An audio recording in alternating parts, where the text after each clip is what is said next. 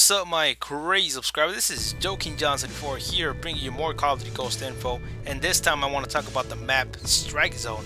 Now, the reason why we know it is Strike Zone is because this map was actually shown during the multiplayer worldwide reveal when Optic and Envy and all those pro players played against each other. Well, it took place in this map, and what we saw from the live stream and from the gameplay is that they were moving pretty quick. Everything goes quick. Everything was pretty much, you gotta move your ass around. If not, you're gonna be taken out.